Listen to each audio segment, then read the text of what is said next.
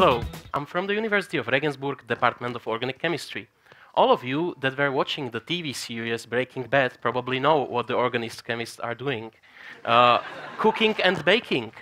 This is not far from the truth, really, because making organic molecules really is like cooking and baking. What are the organic molecules? It's some carbon backbones on which you have some functional groups which have different reactivities. Using my analogy, let's say that in my molecule I have one functional group that is behaving like Schweinshaxen, another one that is behaving like cookies, and another one which is behaving like omelette.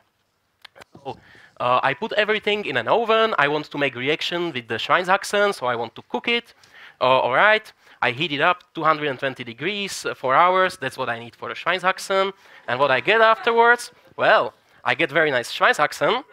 But what happened to my omelette and to my cookies? They don't look so great. And this is really what happens to some organic molecules when you try to do this. As you transform some of the functional groups, the other ones can get destroyed by the heat, and then you get something like this. So what we do instead of heating is that we use a little trick. We use light. Light is good because it is selective. It just goes for one functional group and it leaves the others. So it's a little bit like a Bavarian going to a beer garden. He doesn't see the cookies on left. He doesn't see the omelette on the right. He just goes straight ahead for a Schweinshaxen with the beer. And this is indeed how the light works. So what we do is we take the light transfers the energy to the photocatalyst, and then the photocatalyst transfers the energy to our molecule, which then reacts. Well, you might ask, why are we doing it in such a complicated manner? Why don't we just take the light and shine on our molecules and make the reaction? Why we need the photocatalyst? Well, the reason is very simple. If you look here, I brought 3 very common organic molecules. These ones you can buy in the grocery shop. It's sugar.